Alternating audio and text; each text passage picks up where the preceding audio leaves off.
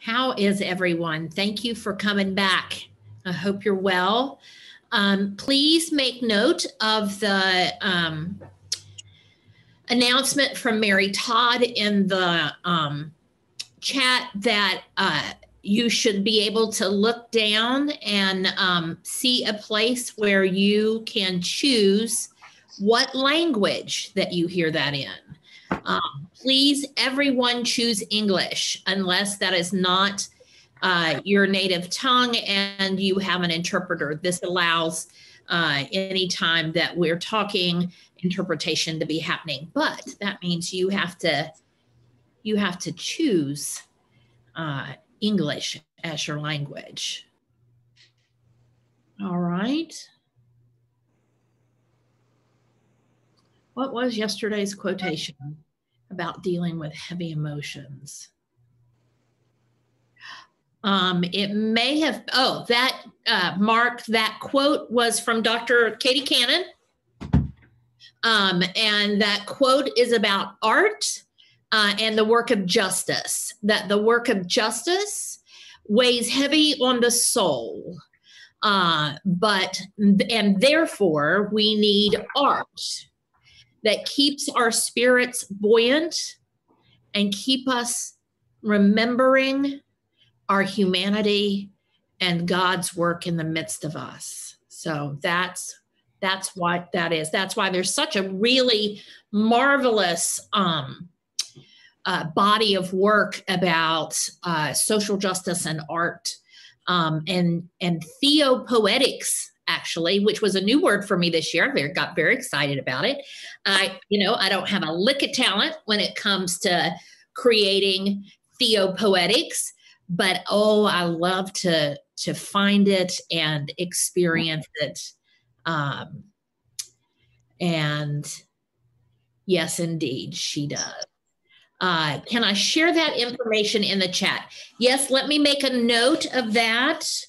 And by information, Mary, do you mean that quote? I can't see you, Mary, so you got to either unmute. Yes, and any link. Okay. Quote on art and any link will do. I absolutely can do that. All right. How do we access yesterday's recording? The amazing Mary Todd Peters has that. And Mary Todd, can you put that link in the chat? Yes, I will do that. Give me a minute. And if you know someone who wasn't here and who wants a copy of it or who can't be here today, because we are recording today as well, then either share the link from yesterday or have them reach out to Mary Todd or to me. I'm going to put my email in the chat so that you have access to it. My understanding is when they wrote to me about participating in the endowment, they had the wrong email. So they had my old PC email, which no longer works.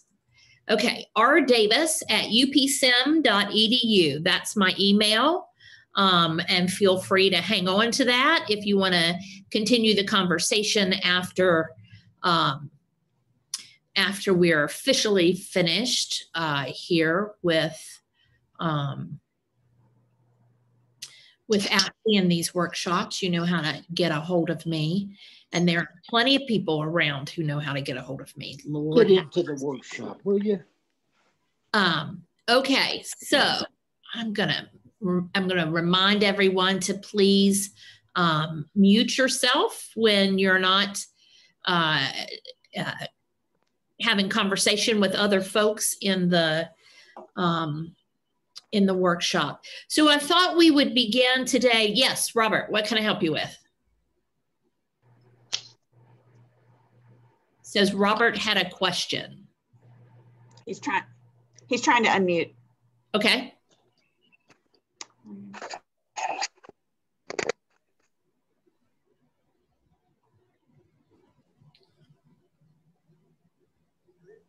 Okay.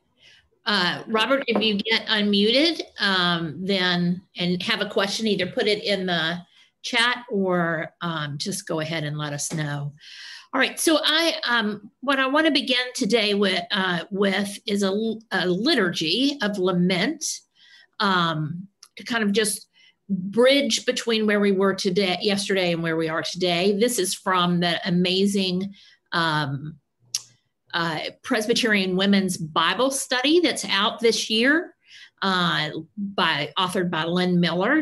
And if you didn't know, if that amazing art that's in the Bible study, she also did. So she's the author and the artist for that Bible study. So here is what we're going to do. And you are going to read the non-italicized, the things that are bigger in the print. And so what I'm going to do is ask for you to go ahead and mute yourself, except for Mary Todd, who will be our designated liturgist. And but don't just sit there, even though you don't have your audio on. Please feel free to participate. You, O God, are the one who can help. My God, why have you forsaken me?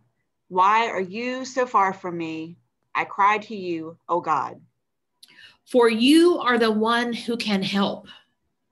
How can we sing your song in a strange land, O God? We cry to you, O God. For you are the one who can help. Rachel weeps for her children because they are no more. Women cry to you, O God. For you are the one who can help. Lord, if you had been here, our friend would not have, you messed me up. would not have died. Thank you. That's all right. We cry to you, O God, for you are the one who can help. Let the day perish on which I was born. I am not at ease. I have no rest. I cry to you, O God. For you are the one who can help.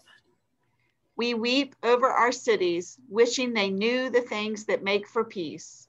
We cry to you, O God. For you are the one who can help. Creation waits and groans in bondage, waiting to obtain the freedom of the children of God. We cry to you, O God. For you are the one who can help.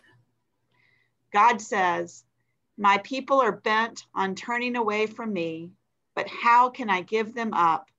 I cry to you, my children. For we are the ones who can help. But one day God will dwell with us and wipe every tear from our eyes. Death will be no more. Mourning and crying and pain will be no more. And on that day we shall say, this is our God. We have waited and God has saved us. Our hope is in God. Thanks be to God. Amen. So we hear those words of lament again. And to God we look for help. And we are reminded so very clearly in Psalm 23. And Mary Todd, would you mind reading that? Let us listen with the ears of the freshly lamented.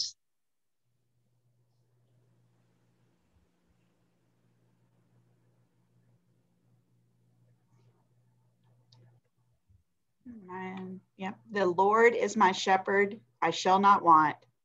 He makes me lie down in green pastures. He leads me beside still waters. He restores my soul. He leads me in right paths for his name's sake. Even though I walk through the darkest valley, I fear no evil, for you are with me. Your rod and your staff, they comfort me. You prepare a table before me in the presence of my enemies. You anoint my head with oil.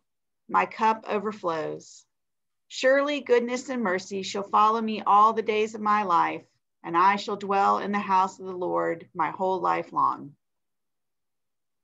This is the word of the Lord. Thanks be to God.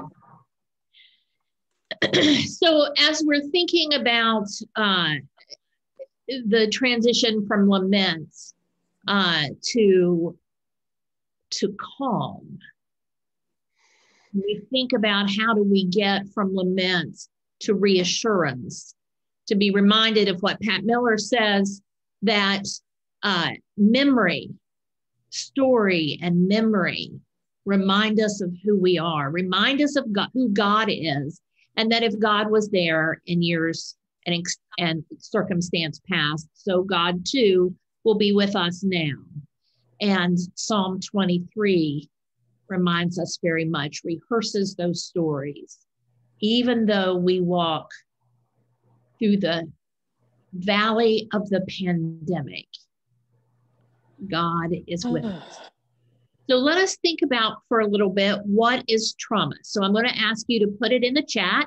If you had to define trauma, what words would you use? So go ahead and light up the chat. Let me hear.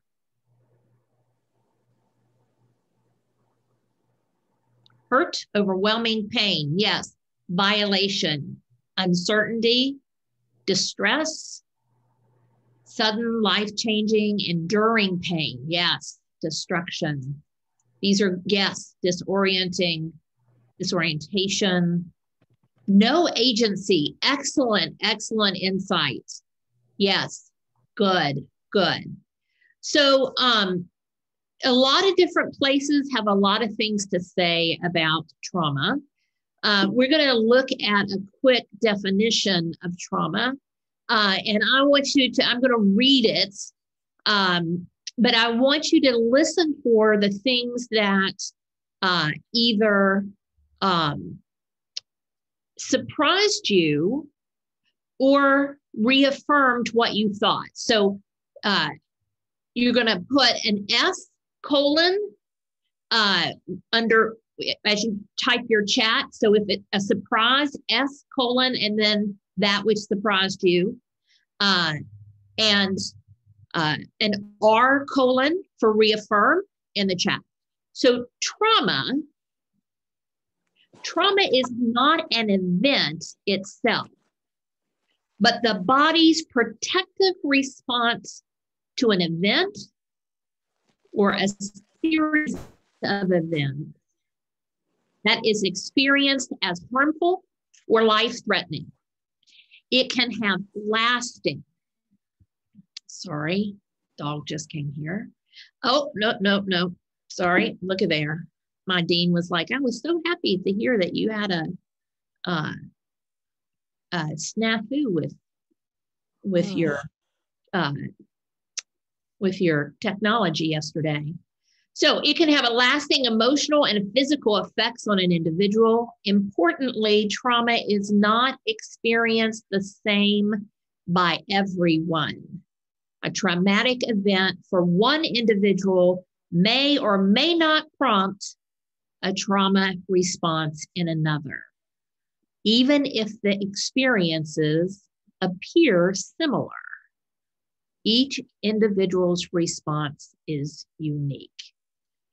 So, surprise, that it is that's a defense mechanism. I know we tend to think of trauma as an actual physical or manifested or embodied experience, when in fact, it is really the body's response. And the reason we talk about something as traumatic is that it is how it makes us feel in the core of our being. So trauma, many of you are saying here that it's individual response. We have lots of folks who will say things like, well, I grew up poor and it didn't, cause me to make poor choices. Or what's wrong with that person? They knew right from wrong. And we began to see, and we become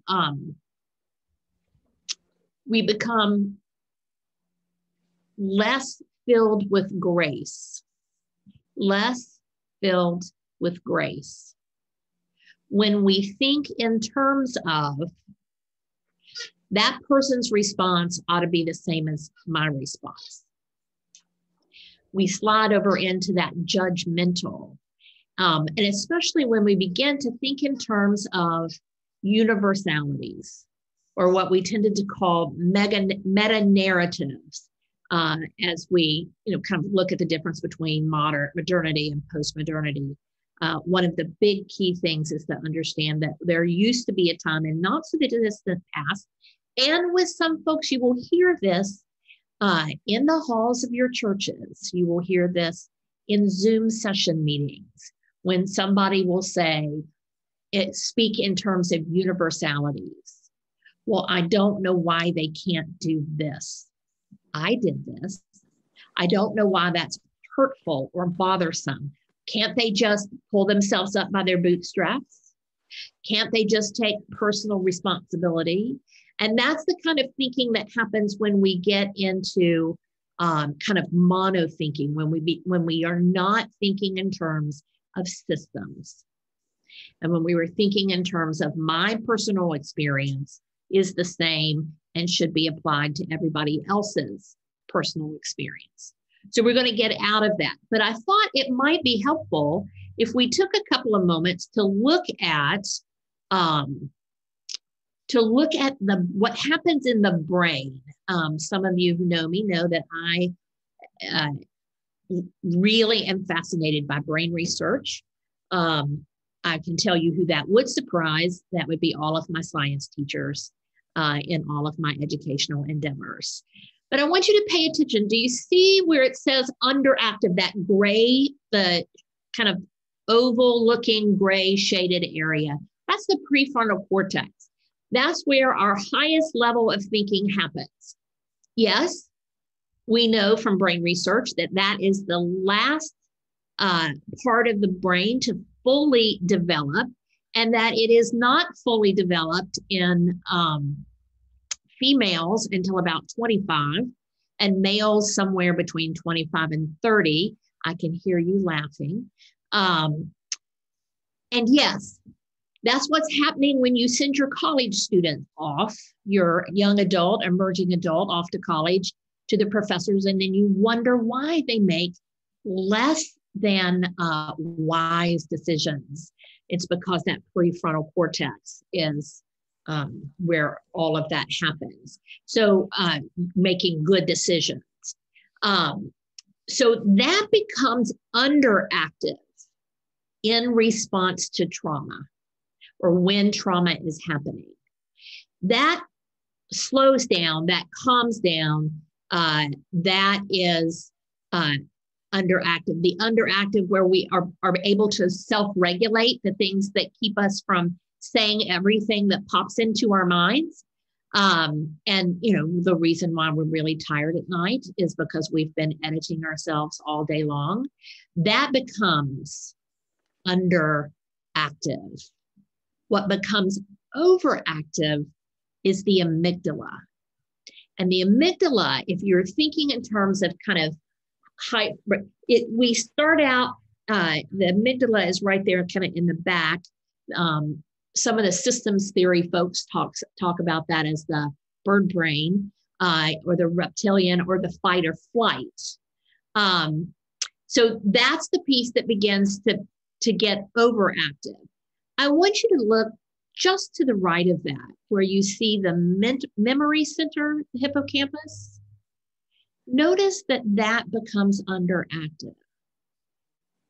Theologically, I think that is significant, because if it is indeed the memory of what God has done in years gone by and with God's people and all the all of our interests, then I would say that we need to rethink about how we're thinking about memory.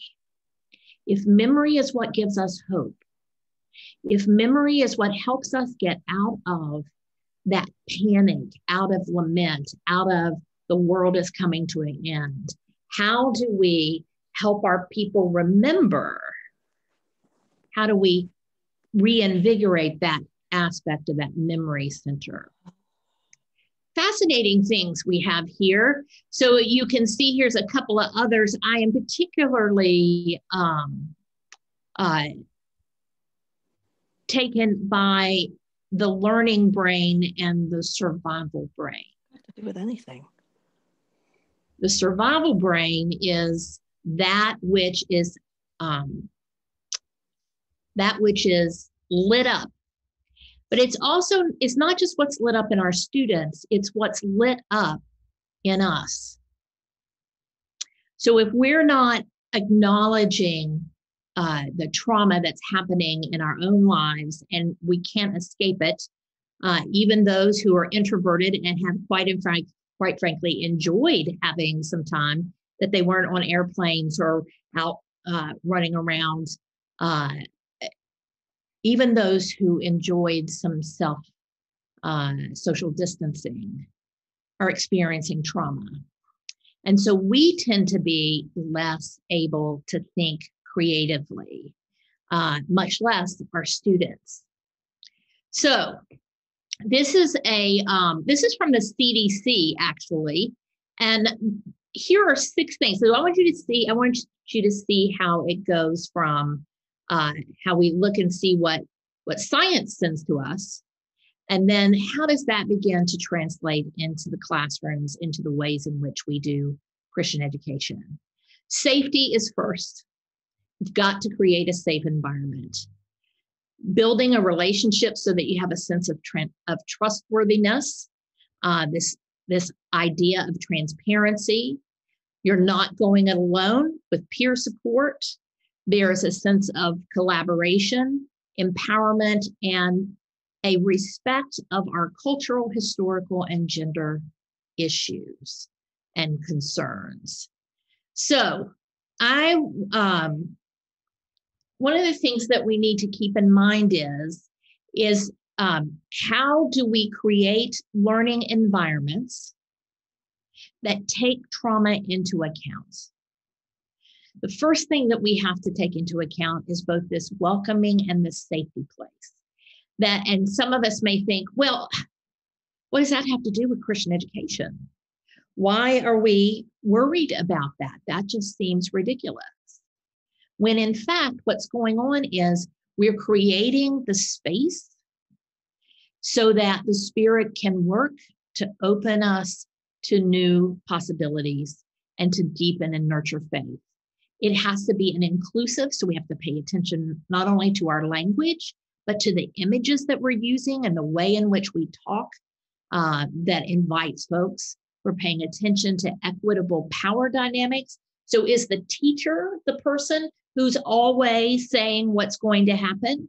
Are we able to create a space in which students can have some power into how they're making choices about what they do? Bell Hooks calls this a democratic classroom. We don't tend to think about democratic classrooms. What we tend to think about is, in a classroom, you learn about democracy. But how many of us have experienced educational settings where the power completely resided in the teacher, and even ideas and even your opinions and your thoughts were not as valued as the perceived notes that were written on a yellowed and dog-eared piece of legal paper from which they are lecturing. But Hooks talks about recognizing that students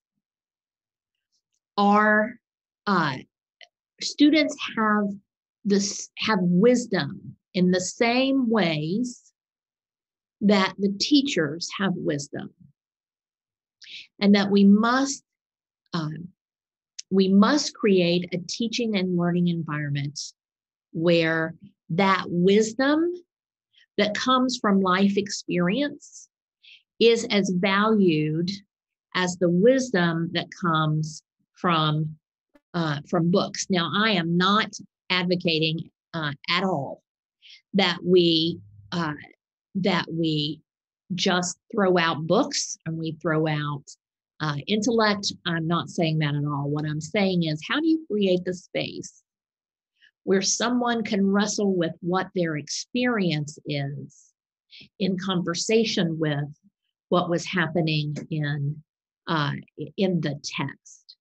And those of you who are youth leaders, youth directors and youth pastors and youth ministers, know this, been doing it for years.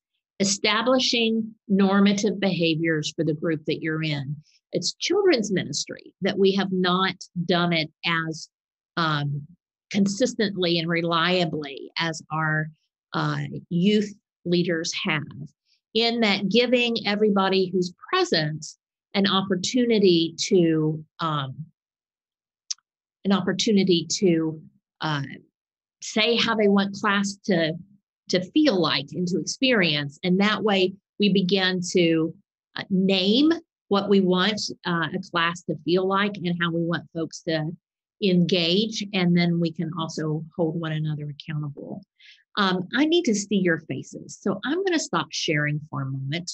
I have no idea if you all have nodded off. There's absolutely nothing going on in the chat. And so I need to see. So give me some quick feedback. You can do that in chat. What about this makes sense? And what about this doesn't make any sense?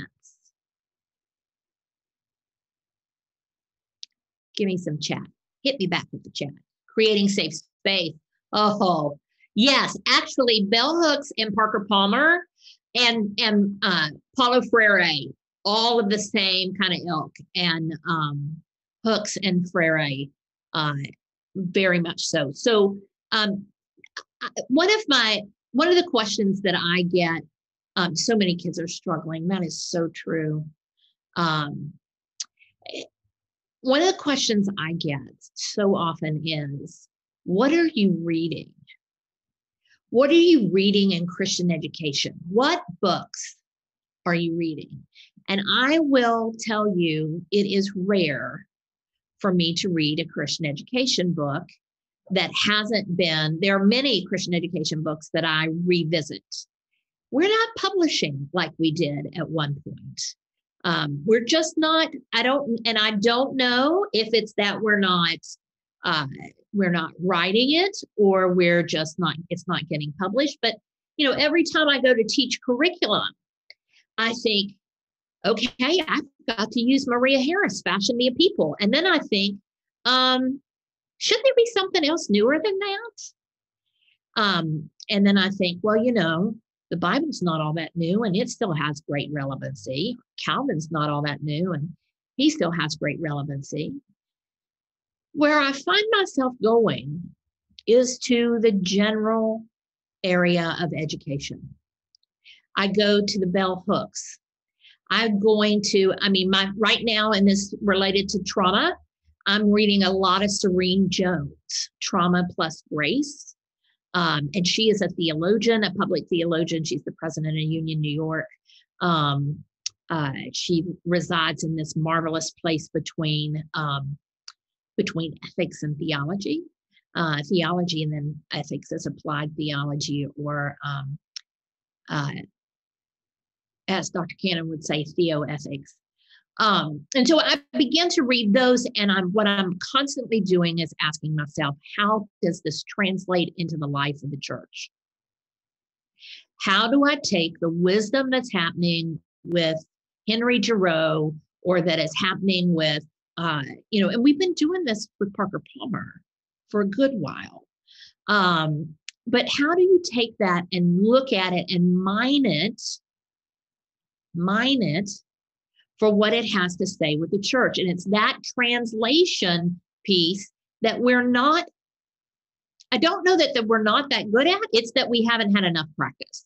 And maybe it's that we haven't given people permission to begin to look at it. So in order to, but you have to keep in mind that in order to take something that was written for public education, you have to bring your theology to it. Because certainly there is plenty that is written out there that's inconsistent with our theology. So how do we bring these together? And so you know what, Becky, there's a lot of folks who are looking at yoga and the practices of yoga and to how that works. So I want to show you this one slide. Actually, I'm going to show you 2 slides, and then we're going to send you to small group. So one of them is, I want you to look here, and here are a few practices. Some of these you're already doing. In fact, some of these the church has always been good at, and educators have always been good at, and hopefully pastors have been good at. But it's been easy in our own trauma-informed brain and life and Zoom fatigue to forget to do this. So one, providing content, providing the information in advance. Can you do a blog that gives parents the scriptures for them to be reading with their families before Sunday gets there? Using content descriptions, watching it for triggering media. Never, ever, ever, you know this, ever show a video clip that you haven't watched first. Creating safe space, checking in on students. As frustrated as I am with the postal service these days, being able to send our families, our children, our youth, our adults notes, fostering a sense of belonging really begins to calm down that survival brain. Providing flexibility in assessment, because I get so tickled. People say to me, how many pages does that assignment need to be?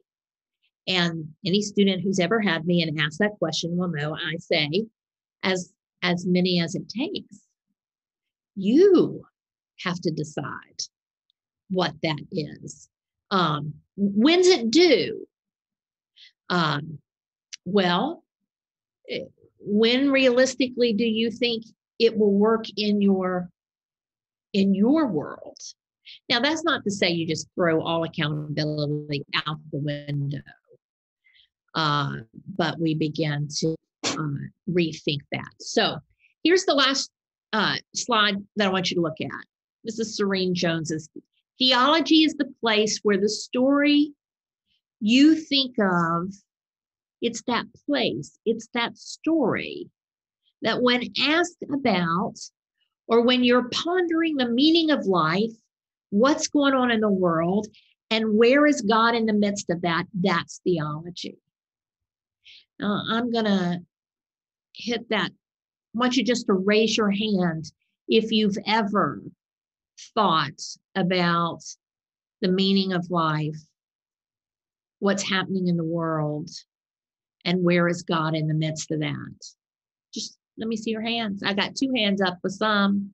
You are a theologian. You are doing theology. And that's the question that we must ask ourselves as we take all of this brain research, as we take all of this CDC stuff and figure out, how do we turn it into practice? How do we make this work in our churches? We don't have absence policies, but we should be paying attention to who's showing up and who isn't, because one of the fallouts, one of the things that happens with trauma is that we check out. And what we know is, as Maya Angelou would say, when we can't remember our own song, we need someone to sing it to us.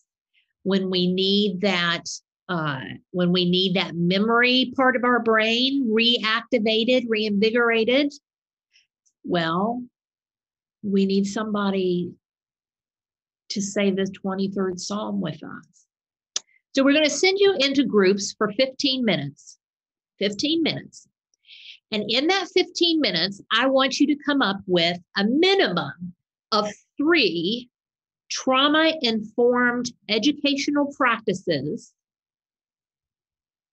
3 trauma-informed educational practices that would create the space in the midst of a trauma-experienced people to help them nurture faith, to help them grow in the life of faith. 3, got it? When you come back, oh, hello, Aaron. When you come back, I want to see those 3 in the chat. Okay.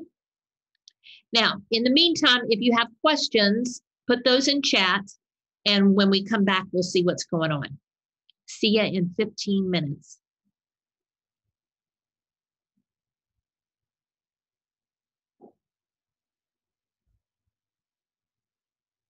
Yes, I will do that. I think I can broadcast. Actually, I'll have to have Mary Todd do that.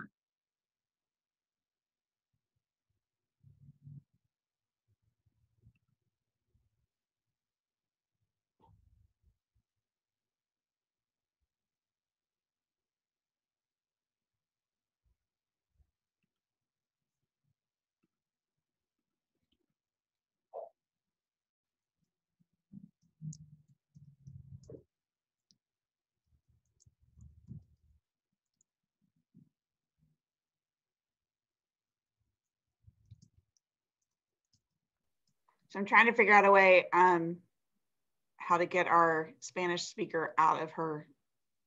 Okay, you should be able to go. You should be able to pull it. Did she say yes and go into the group? She did. Okay, so what you should be able to do is find her name and reassign her. So what group are we? We are a no group. Okay, so I don't know how to move her to our group. Okay. Why don't you create a new group room? Oh, okay. And then put put some folks who are in this room that I'm seeing right now. Put them and the interpreters and our. If I can interrupt, we would like that not to happen because we're trying to record the interpreted versions. Got it. And that can only happen in the main room. As soon as they go into a breakout, that is no longer able to be recorded. Super. Thank you so much. That's so helpful. Okay. All right. So she did not join the group, so she must. Right. And those of you who she is back in the main room now, I'm seeing. Okay, thank you. All right. Those of you who are in this room who didn't accept your invitation to join a group, you get to be in a group with the folks who are using the interpreter services.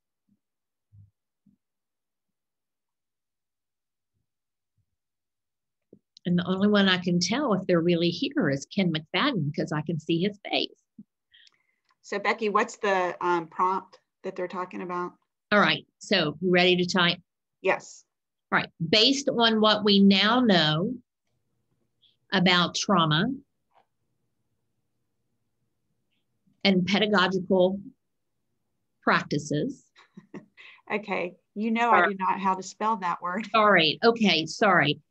Based on what we now know about trauma and the ways in which we need to educate. Thank you. Name 3 ways that you can teach in new ways in your context of ministry.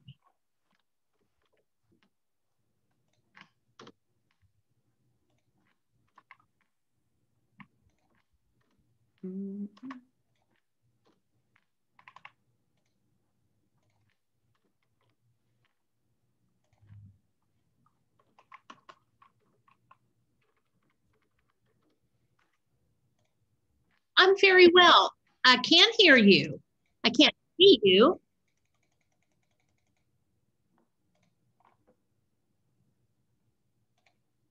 Okay.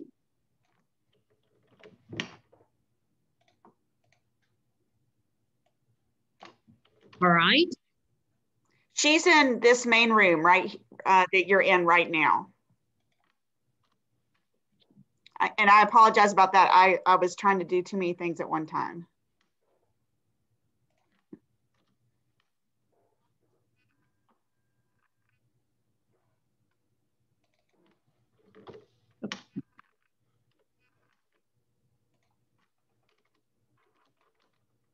All right.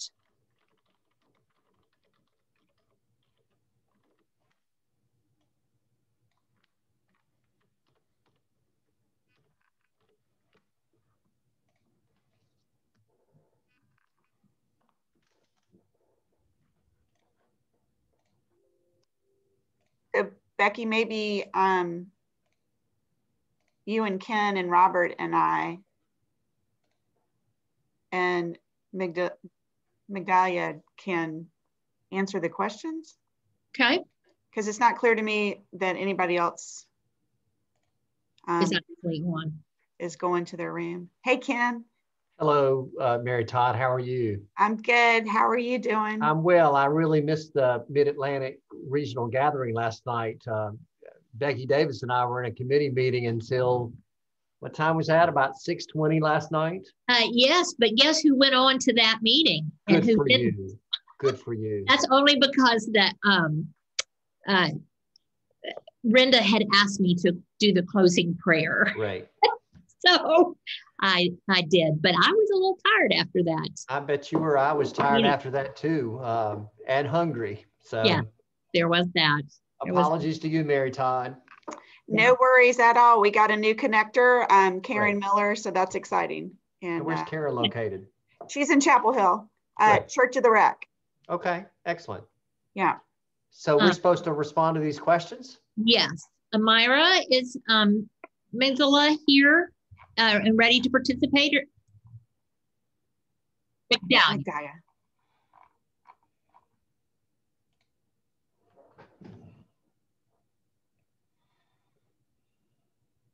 Okay.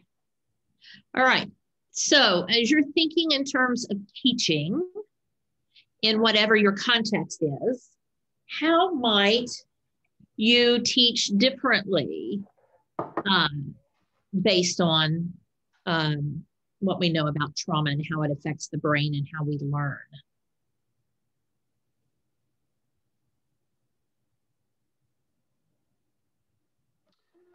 I would like to imagine learners thinking about how to do a form of journaling that creates safety, but also the ability to speak or move or feel what they would want to journal, whether that would be with a pen in hand or through keystrokes or through prayer or through whatever means, or singing in the car, but somehow where they would be able to have time they would need in safe space to begin to give words or thoughts or feelings or something in a way that they would want to do that.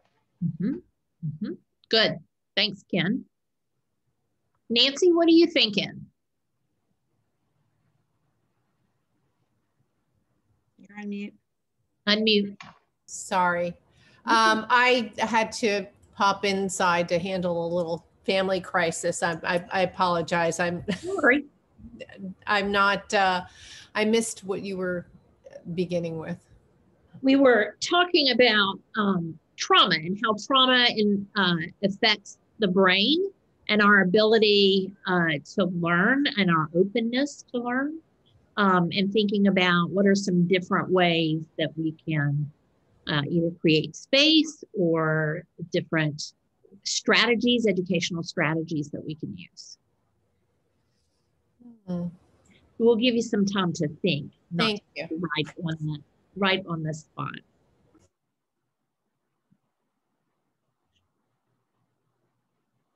Mary Todd, what are you thinking? So, and thinking about being online and Zoom, that's the hard part. I'm thinking about the children that I work with, and I see them once a week in Sunday school, and try to create a space that is safe, but it's not very interactive at this point. But I do greet them by name when they log on. And if we have time, I do ask them questions. But I struggle with it, Becky, because for me, hands-on, being face-to-face, eyeball to eyeball, being able to offer that welcome when they come to church, it's tough because I know we're all traumatized by this. It affects us as teachers and our ability to be creative every bit as much as it affects the students and the participants that we walk with.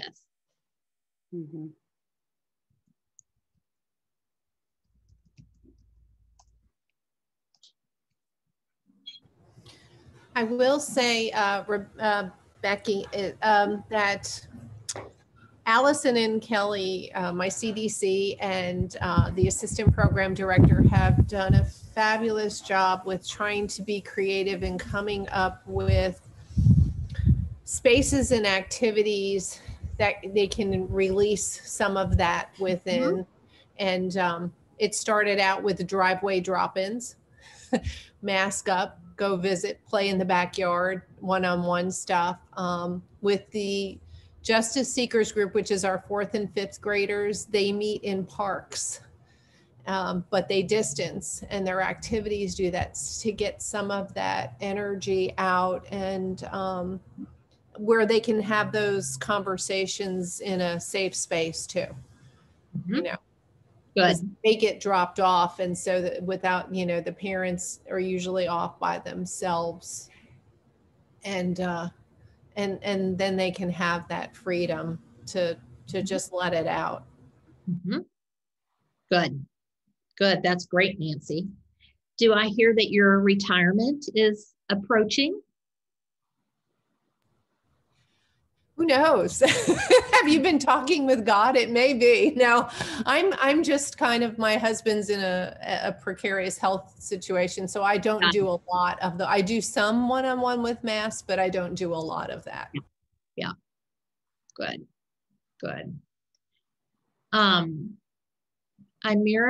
Amara, sorry, do not mean to butcher your name. I want to make sure that we're not talking over top of our sibling who might want to offer something.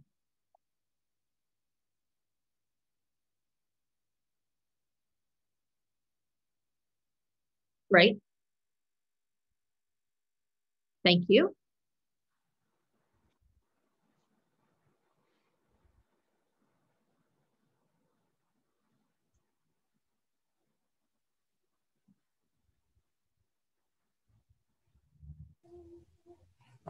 No, estoy escuchándolo, estoy atenta.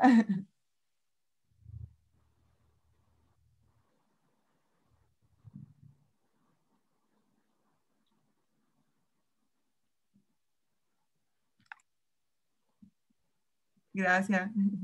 Rebecca, it's okay. I understand, and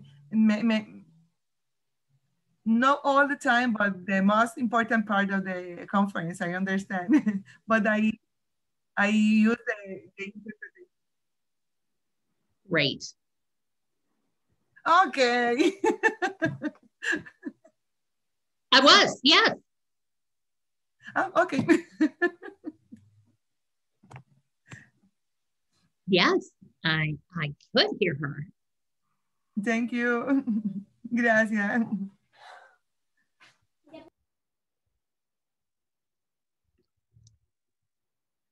All right.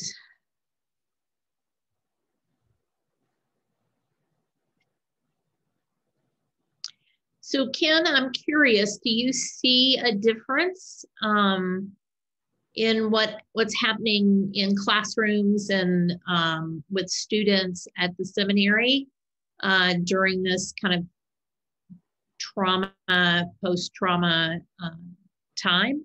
Or is it kind of, this is normal? I do think there's a cumulative effect. And so in one of your slides, it had a kind of definition of an event or a series of events. I think that COVID-19 and the world with various protests and violence in the Capitol and everything else we've experienced, there's just a layering and a cumulative effect that different people are experiencing differently. I mean, in the ways you're talking about, how different people interpret and experience some events more traumatically than others and some not at all. So I think there's a real buildup there that I see. And there's just a weariness that I see. I mean, I do think sometimes we talk about Zoom fatigue, or certainly people burning out, whether they're in seminaries or churches or nonprofits or wherever, but I just think there's just there's an energy drain. Yes. And it's just hard to find where to find new energy, even though we have hope with things like vaccines and justice-making initiatives and activities. There's still a lot of depletion. And so I wonder how we counter the depletion, and it won't happen through 2 shots in the arm or, one good event. It's gonna take time to build back up the strength that we have had in the past. That's exactly right. That's exactly right. You have captured some of what we'll talk about as we move into these final few minutes.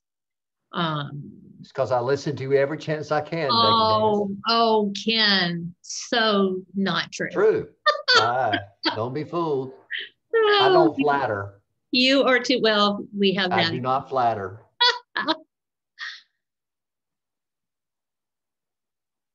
Oh, look at what's coming back. I love Holly. What a great question. How will we mark the anniversary of the shutdown? We mark the anniversaries of 9/11. We mark the anniversaries of, any number of things. But how will we mark the anniversary of the shutdown? Nice. Use small group discussions. People feel safer sharing in smaller groups. Yep. Open space for youth to come and just be. I love at the seminary in Richmond, the instructional resource person has virtual office hours where people can just drop in, which I just think is fabulous. So then it's on the students' time and not on our time. Shared leadership, absolutely. What would it be like to work to invite some of our students, even our children? So let's not think that this only works with youth, but how might we invite our children during the week to help us prepare and thus then lead part of what we're going to do on Sunday or Wednesday or Tuesday or whenever we do our time with intentional development of faith. Yes, connecting with members of group. Remember belonging. This is a perfect time for us to be remembering our baptism. Those of you who know me know that I'm going to work in baptism any chance I get. So part of that telling of that story, that's what the psalmist is doing, is rehearsing the story of who they are and who God is and who they are in relationship to God and God to them. So let us remember our baptism. And Sarah Kate, I want to see pictures of Liddy's baptism at some point. I actually want to see Liddy sometime. The session is scheduled to end in 5 minutes. Yeah, I know. This just makes me so sad. That wasn't from a participant. That was from GNTV. Keeping us on track. Witnessing. Oh, Aaron, this is fabulous. Witnessing, not trying to fix things. That is marvelous, marvelous. The one of the things I've been playing around with, and if you don't know, I mean, there's some great educational technologies out there that are so easy to use and so free, and you can put them in there. And I will make a note to give you access to my Wakelet. If you don't know Wakelet, you must know Wakelet. That has different teaching technologies that I use that you can use. What if you started, if you're, let's just say you do it on Sunday morning, what if that was the beginning, and that all week there were things that families and that small pods of students, cohorts of students could be working on throughout the week, so that it is self-paced, so that it is, they get some choice and some freedom about how they do it. It's their safety because it's people that they feel comfortable with. Let me ask GNTV if when we shut this down, normally it downloads to my computer so that I get to save chat. Who gets a copy of the chat in this? Mary Todd, can you find that out for me? Because what I'd love to do is take what's in this chat and put it into a wonderful list so that you all can have this wealth of ideas. What you could do, you could cut and paste it into a document if it doesn't save the chat separately. Okay. I'm just so used to it saving chat directly, but now I see that I can save the chat right here. So it says chat saved, show and finder. You know, look. No, I can turn off the video. What? All right, I can't hear. I sounded like somebody was going to say something. I want you all to hear, I want you to see, I want you to recognize the incredible giftedness that you've already been given in order to do educational ministry in the ways in which we must do it, given that we're all experiencing trauma, that our bodies are holding within us these responses to long ongoing trauma. It will limit our capacity to be creative. It will limit our patience, yes, with one another, but also with ourselves. So how do we create space in our lives as educators that nurture us, that create within us the ability to continue to be patient, to be creative, to be loving, to be pastoral, to be caring, to come up with new ways of teaching. So this is as much about, you know, here's a list of things you need to do, as it is about how do you tend and care to your own soul by that river, by that, in that green pasture, in that place where you can remember who you are, that you're not any place that God hasn't already been, and you're not in any place where God already isn't there. So take deep breaths. Find a way to refresh your memory. Is it reading scripture? Is it singing? You're singing someone else's song to them as they sing their song back to you. We all are experiencing trauma. Our students, our families, and yes, us. But what we know about trauma is we must work through it together. So tomorrow, we're going to look at some strategies, particular to how do we educate it in complex and ambiguous and uncertain times. And so I look forward to seeing you tomorrow and at 1:30. So we will we'll start at 1:30. We'll be finished by 2:30 because I have another teaching date at 2:30. And I look forward to seeing all of you. And I'm going to do my best to get this in a list for you so I can put it in the chat tomorrow. And I put the lament in the chat. Go in peace. We'll see you tomorrow.